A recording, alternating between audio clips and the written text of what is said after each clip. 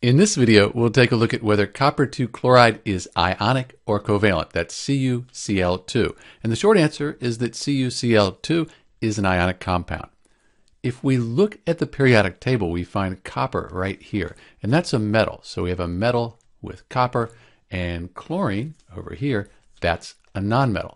So when we have a metal bonded to a nonmetal, almost always we end up with an ionic bond.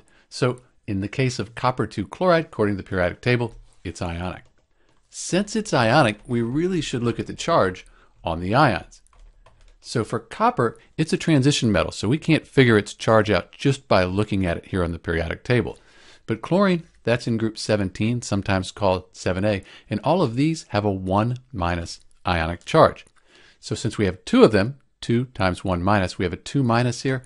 Copper has to be a 2 plus, and that's why we call it copper-2, because it has a 2 plus ionic charge.